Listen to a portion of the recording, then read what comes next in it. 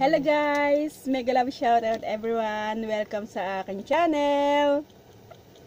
For today's vlog, ay magtutulala challenge kami. Ewan ko lang kung kakayanin. Kung kakayanin naming dalawa. Hello guys! This Ako is- si Mami G Vlogs. Hello! Ipakita mo yung timer. Gandang buhay! 15 minutes. Dapat 10 minutes lang. Hindi ko na makita Hindi kasi tatakbo yan eh. 15 minutes yan guys. Ayan na, start na kasi kaya 15 minutes. Okay? 1. Kamutin mo muna lahat yung iyong makakate. At nako, paktay na. Wala na. Pag nangati ka na, hindi gagalaw ka na. Ayan na si Tulala. Ang 1, Tulala. 2, 3, go!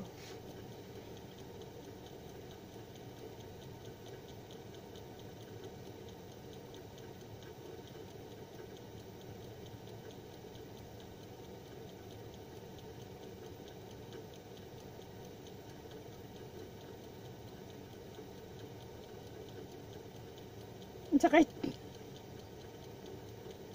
talo na ako.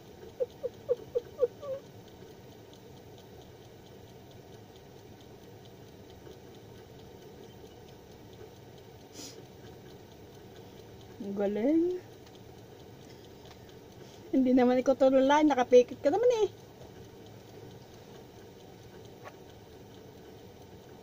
Ulit.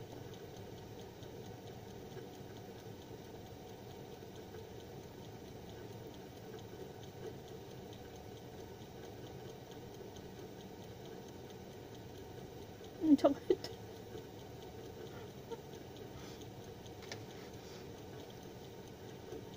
Galing. Wow, galing.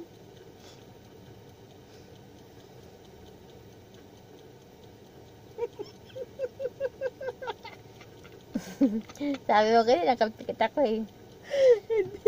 Hindi. Ayan, didiretso Hindi na. talaga. Ilan na? Ilang minuto? 2 minutes. 2 minutes lang. Wala. Okay na. Failed. Talo. Talo ka na. Nagkwentuhan na lang tayo. Ano yung pinto mo? May ikwento ko sa iyo. Tungkol dito sa misa. Doon kasi sa amin, palaging may misa. Ngayon, nung isang araw, anong tawag dito? Ang homily ni Father ay tungkol sa mga kaaway. Ngayon, tinanong niya yung mga tao, sabi ni Father, sino sa inyo ang walang kaaway, taas ang kamay. Tinaas naman ang Aba. kamay. Walang nagtaas kundi isang matanda. Ngayon, dinagpalakpakan ng mga tao. Siyempre, ang galing naman ni Lola. Walang kaaway. Sabi ni Father, ang galing naman ni Lola, walang kaaway. Lola, i-share mo naman sa amin, bakit wala kang kaaway? Anong sikreto mo? Sabi, sumagot ang Lola, sabi, wala akong kaaway dahil nagkandamatay ng lahat. Ang mga walang niya, nagkandamatay ng lahat. Kaya pala walang kaaway nangamatay na lahat. Tawa naman yan. Ako naman, may kwento ako. Anong kwento? Tungkol kay Juan Tamad. Ay, hindi pala. Hindi pala Juan Tamad. Sino? Johnny At Tango. Tango. Ano? May namatay sa amin. Ay, may namatay sa kanila. Oh. Tapos nung ililibing na, yung sepulturero, inaayos yung kanyang puntod. Pinasok na yung kabaong. Sumigaw ang asawa niya. Tabingi! Tabingi! Tabingi! Sabi. Ang ginawa sa sepulturero, inilabas ulit yung kabaong. Inaayos niya ulit yung puntod. Pag pasok ulit ng kabaong, sigaw ulit yung asawa niya. Tabingi! Tabingi! Tabingi! Inilabas ulit. Nung pangatlo na, tabingi! Tabingi! Sabi na naman. Nagalit na yung sepulturero. Ano ba bang gusto mo? Ba't laging tabingi sinasabi mo? Ang sabi ng asawa ko, hindi pa naman kayo tanga. Ang aking asawa ay pangalan ay Tabingi! Tabingi! Tabingi! Joke time! Ako din may isa pang kwento. Ito ay tungkol kay Juan at Pedro. Ngayon, itong si Juan at Pedro, di mahirap lamang. Minsan, naglalakad sila, may nasalubong silang matanda. Parang ermitanyo. E di nagkwentuhan, dalawa sabi, parang ermitanyo yan ha. Magtanong tayo kung paano tayo yayaman. Hindi.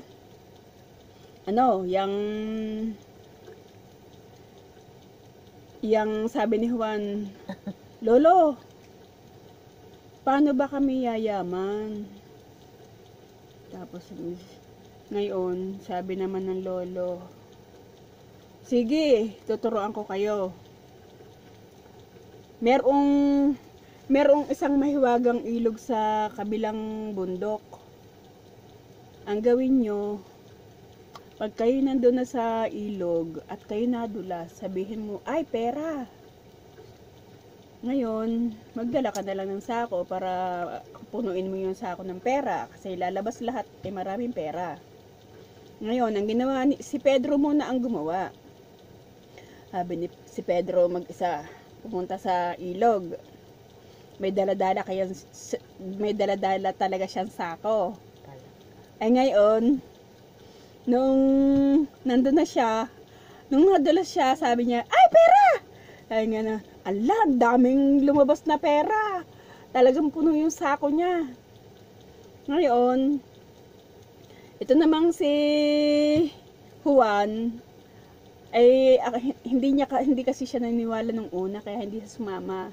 Kaya ngayon, nung makita niya si Pedro ay maraming pera, ayun, ginawa din niya. Pumunta rin siya sa ilog na mahiwaga at nagdala rin siya ng sako. Pagdating doon, nung nadula siya, sabi niya, ay, palaka! Ngayon, ang daming palaka. Puro palaka ang lumabas. Napunuan sa ako niya ng palaka.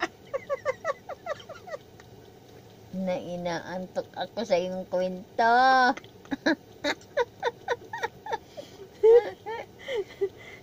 Kasi alam mo na.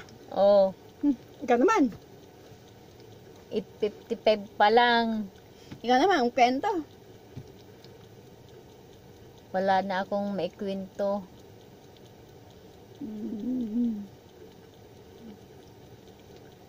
Isa pa.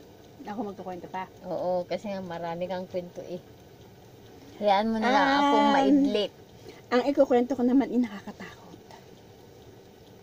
Gusto niyo yan? Gusto niya nakakatakot, di kayo makatulog. Umpisahan ko na. Noong unang panahon daw, Nung merong unang panahon, mahal pa ang bigas. Ang kinakain ko'y bubot na bayabas. Pagsakit ng tiyan, takbo sa kasilyas, sabog ng ihi, hindi na padalabas. kanta na lang ikaw. Teka muna, hindi ko pa Ano? Sige pa, ituloy mo. Gusto ko yung kantay mo yung bata. Nung bata. Nung elementary kanta yun, yung, ano. Ah, Shout out pala kay... oh, 10 minutes na.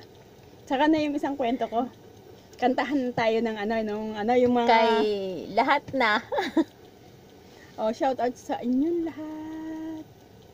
Kantahin mo na yun para matawa naman sila. Yung ano nga yung kanta yan? Iwan ko yung kanta mo kanina na natawa na ako. Ano malay mo, matatawa ulit ako. Sige na, yung kantang pangalawa. Raincoat Smith from yonder from the fiber that is school. Keep on driving, riding where the fiber coats from Blackpool school. Building is the rain zone, will come again. Man, we're fiber coats, let it rain. Raincoat Smith from yonder from the fiber that is school. Keep on driving, riding where the fiber coats from Blackpool school. Raincoats made far from tree yonder from the fiber that is cool. Keep men driving rainy weather fiber coats with black for school. Parang ang tigas-tigas ng dila mo dyan, ah. Paano na? Raincoats made far from tree yonder from the fiber that is cool. Keep men driving rainy weather fiber coats with black for school. Ako'y nanonood ng collabs kay Joanne Baguio Official na nagpapaligo ng aso. May isa pa akong kanta. Mathematics makes me wonder. 2 for the sets that I adore. 3 for the times when I want to be alone. 4 to discover things that were unknown before. 5 for the fundamental numbers.